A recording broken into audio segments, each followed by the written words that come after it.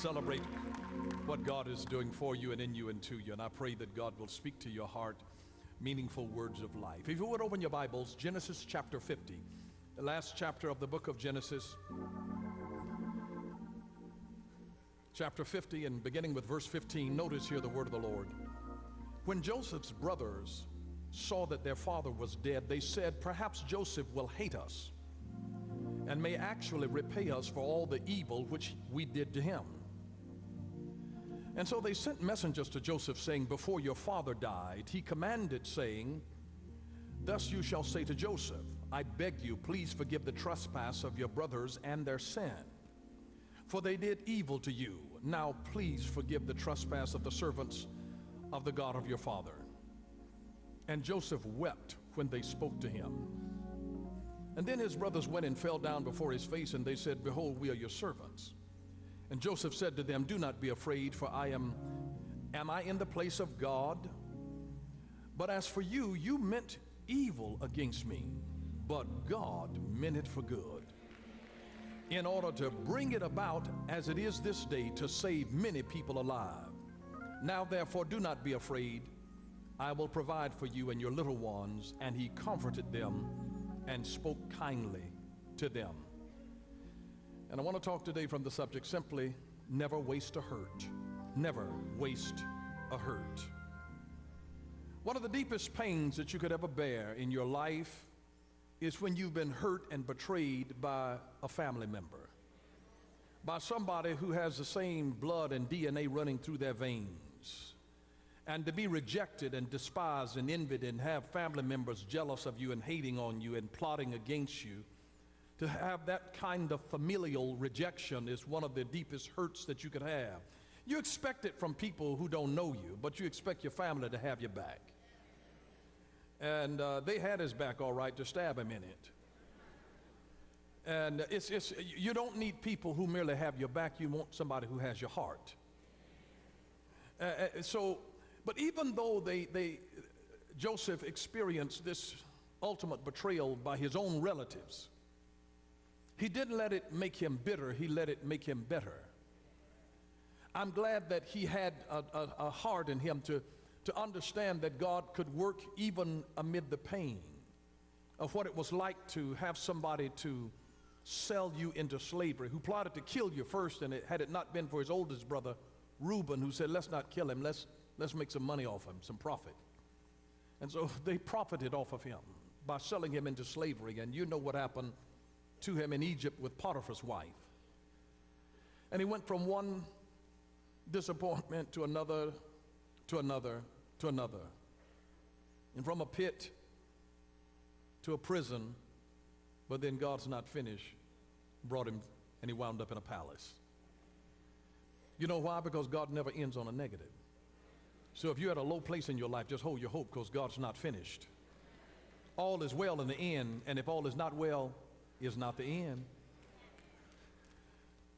But God never wastes a hurt. I'm glad that even though sometimes negative things happen, bad things happen to good people, God never wastes a hurt. Isn't it amazing how God can take a familial tragedy, somebody can die in the family, and God uses that tragedy to bring the family back together? Can produce unity. Somebody has a terrible accident, says there's an illness of somebody in the family, and God takes something bad and makes something good work out of it. Well, he pulls us together in a wonderful, wonderful way, and we don't understand what God was doing. It was painful in the process, but God never wastes a hurt. He never wastes a hurt. And I don't care who you are and how long you've lived, everybody in the world is going to experience pain. If you live long enough, it's not a matter of if you're going to experience, it's a matter of when. You will experience pain in life. Nobody is exempt. Absolutely no one is exempt. I love what Ryan Alice said when he said that not a single person whose name is worth remembering lived a life of ease. Not a single person whose name is worth remembering lived a life of ease. If anybody is ever going to remember you, they're not going to remember you because you sat under a tree sipping lemonade or tea, never had to work in your life, and your biggest complaint is that you broke a nail. You will be remembered because you went through hell and high water, and you still here today. still standing. Battle scars and all, but you still standing. And so, although we cannot avoid all pain in life, we can clearly endure it. There are times that you have to realize that you'll pray and God will deliver you from the fiery furnace, but there are other times that God will make you fireproof. When he makes you fireproof, it means that you've got to go through it. So he gives us a powerful key in 1 Corinthians chapter 13, 1 Corinthians chapter 10, verse 13. In the Amplified Version, notice what it says. For no temptation, no trial regarded as enticing to sin, no matter how it comes or where it leads, has overtaken you and laid hold on you that is not common to man. That is, no temptation or trial has come to you that is beyond human resistance, and that is not adjusted and adapted and belonging to human experience, and such as man can bear. But God is faithful to his word and to his compassionate nature, and he can be trusted not to let you be tempted and tried and assayed beyond your ability and strength of resistance and power to endure. But with the temptation, he will always also provide the way out, the means of escape to a landing place, that you may be capable and strong and powerful patiently to bear up under it. You see, God will give you strength to endure certain things, and if it becomes unbearable, God always will show you a way out. There's always an alternative. You might feel like your back is up against the wall and there's only one way out. There's never just one way with God. He'll make a way out of no way. In fact, he is the way. When the Bible says that Jesus talked about, I am the way, it really is the root of the word, I am the journey. I am the journey. He said, I'm the journey. I am the journey. You don't really come to know the Lord until you have a journey with him. It is the journey that will introduce you to yourself. When Jesus said, I am the way, he said, I am the journey. You're going to really come to know me on this journey. You don't know people till you travel with them. When you roll with somebody, you see the good side and the bad side. You don't really know who you're dealing with till you got to travel with people. You got to sleep in the same room with somebody and they got snoring and all kinds, you don't know people till you roll with them. I'm just telling you. And so Jesus said, I'm the journey. I'm going to teach you some things about life. The greatest lessons of life are not learned in a course, they are learned on a course. It's called the course of life. It's on the journey when you come to know the way. Jesus is the way, the journey. He says, come on and journey with me, roll with me. And when you roll with him, the Lord begins to teach you powerful things that will change your life forever. But I'm so glad pain is a great equalizer of life. You can't ever get to a certain status in life and then, where you exempt from pain. It doesn't matter. It doesn't matter. You're going to have pain whether you're rich or poor. Rich people hurt. They bleed too. So your money status won't stop you from experiencing pain. You're going to experience pain whether you're educated or uneducated. You are going to experience pain whether you are attractive or whether you are aesthetically challenged. You are going to experience pain whether you're black or white, whether you're Latino, whether you're Asian. You're going to experience pain whether you're employed or unemployed. You will experience pain whether you're married or single. There are some people that just think that they're just, they're not going to, get married because married people have too many issues. Single people have issues too. There are issues on both sides of it. I'm like Abraham Lincoln. He said, you're as happy as you make up your mind to be. Whether you're married or single, you ought to be able to be just like Paul. Paul said, in whatever state I find myself, single or married, he said, I've learned therewith to be content. You have to learn contentment.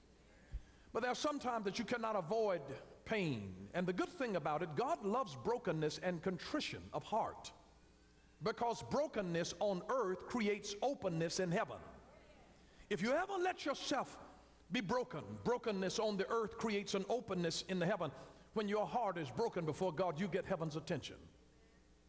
And there are different kinds of pain. Not all pain is the same. There's emotional pain.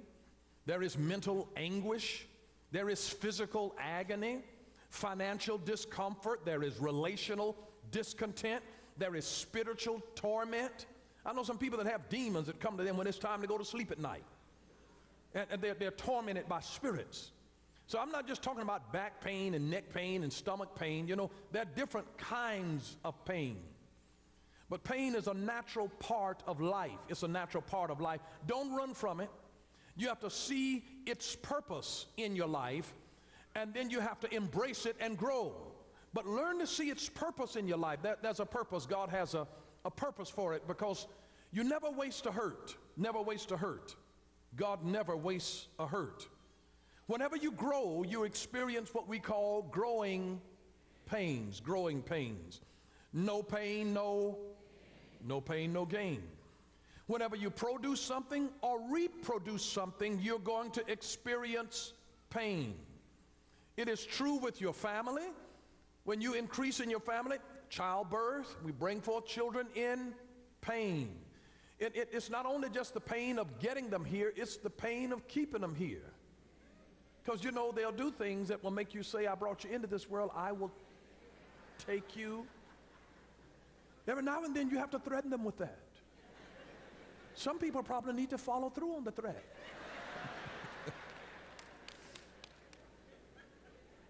Let me edit that. Some idiot will be watching and say, you know, go out and murder that child and say to the bishop that the Lord gave them a confirming word.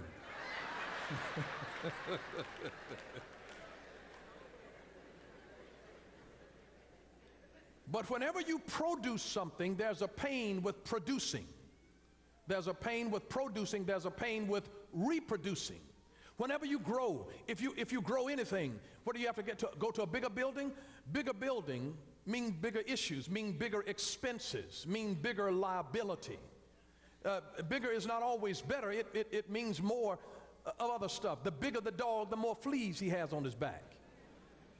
So you have to understand, whenever you grow, it costs to grow, because when you grow, you have to finance growth. And people can be looking at you big balling, but you have to finance growth. Growth must always be financed. And those are called growing pains. If you grow in the ideologies of your mind, if you grow, when you produce music, when you produce musical productions, when you produce anything, I guarantee you there is a pain, because when you work with creative people, is that true, Lolita? You don't know anything about that. But whenever you produce or you reproduce, you are going to deal with some pain. And let me just tell you this. Your life will never grow beyond the level of pain that you are willing to tolerate. So you have to learn to increase your tolerance for pain. There are some people that want what you have, but they're not willing to endure the pain that it took you to get what you've got, or even to stay where you are. They want the glory, but they don't want the pain that goes along with you. They talk about how cute your children are, but they don't want the stretch marks.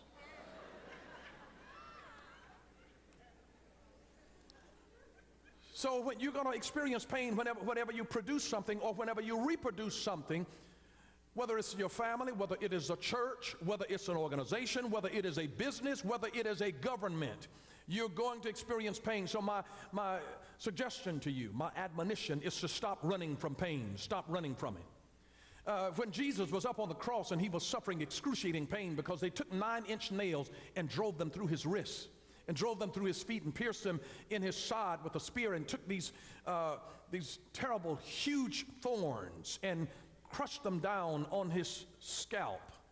And he was bleeding profusely. And he was in excruciating pain.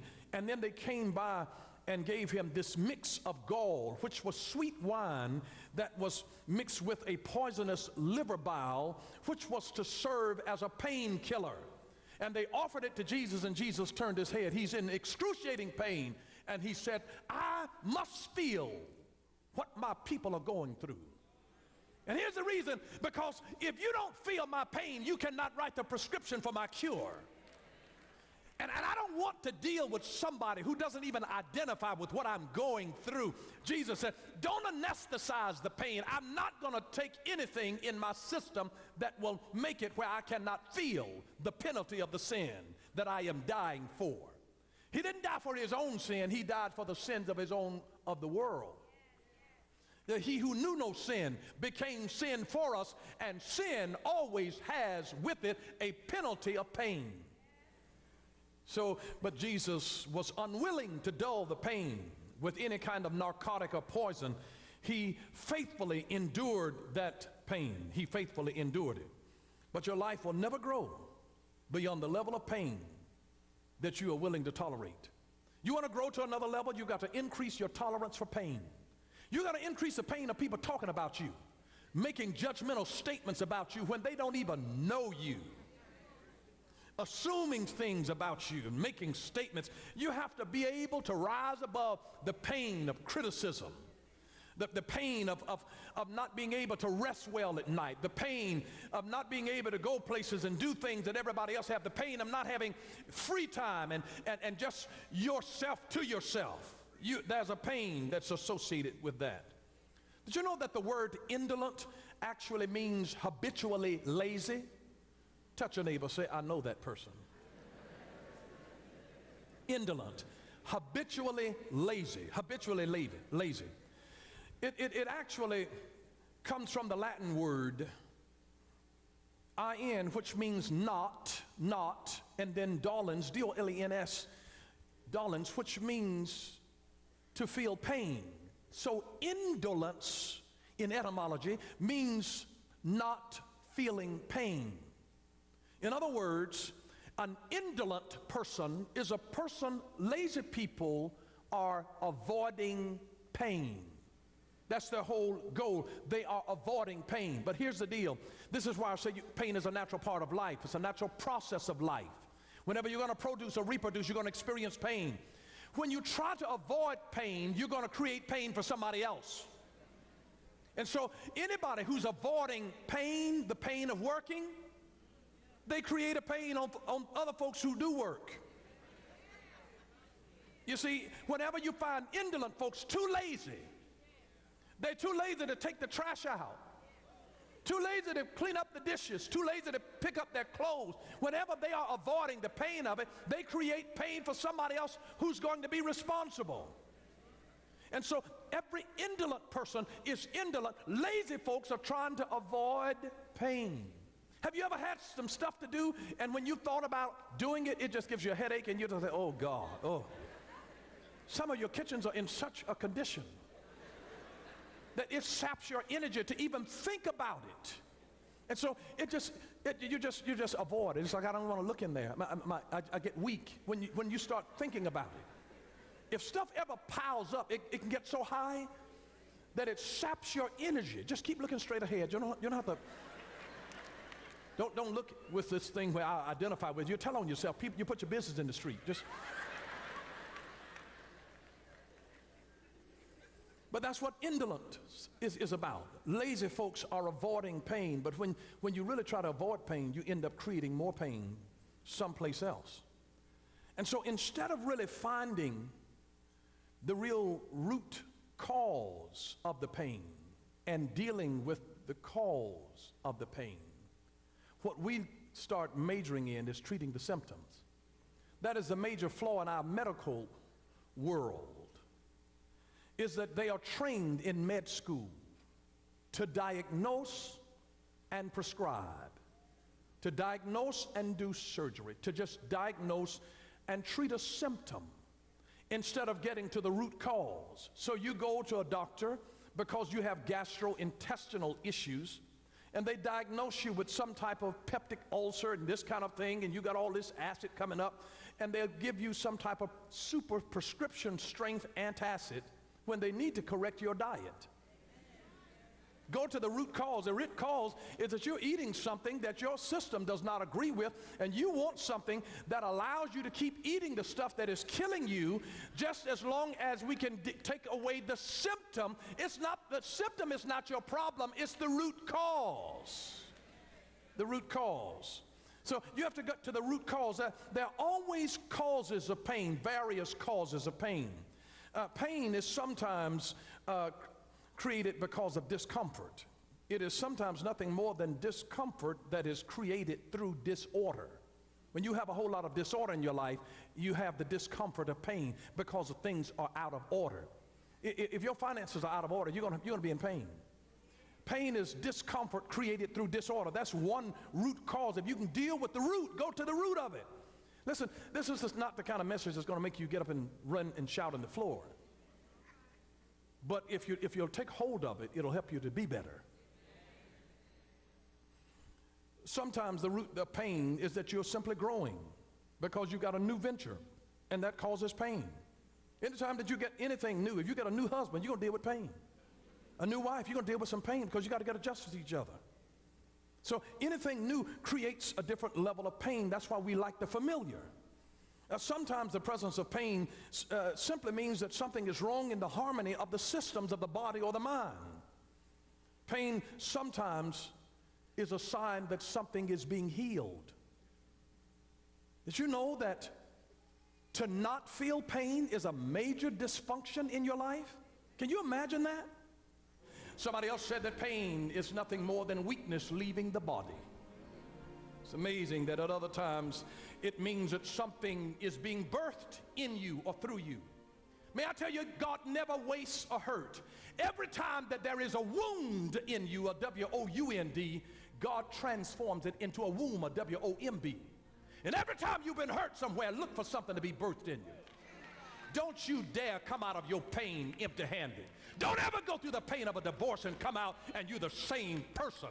You ought to grow. Something ought to be birthed in you. God ought to bring ministry out of you to be able to help somebody else to go further. You didn't go through what you went through to be the same thing and not to help anybody else. Whenever you've been wounded, God will use what was a wound and make it a womb, and something is being birthed in you every place that you have been hurt. Because God never wastes a hurt. He wants to transform something in your life. And so whatever happened to you has only happened to you so that the same God that had to comfort you can now be a comfort to other people who are suffering any other type of affliction. Whenever you go through the pain, go through discipline of correction, it's a pain. It's a pain. Whenever you leave an old relationship and come into a new relationship, it's a pain. I don't know who this is for, but sometimes it actually hurts to cut off a relationship that's unhealthy for you. But it will pain you even when the decision is right. And because you experience the pain, you might assume that I'm doing the wrong thing. Oh, you better hear the Holy Ghost today. I challenge you to hear the Holy Ghost.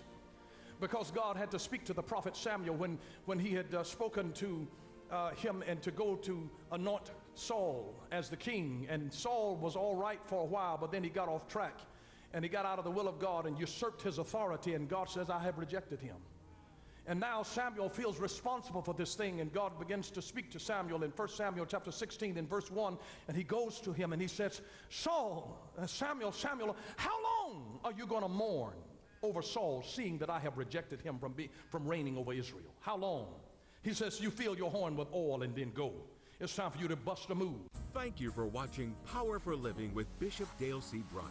Join us again next time for Power for Living, where revelation is power. Power for living.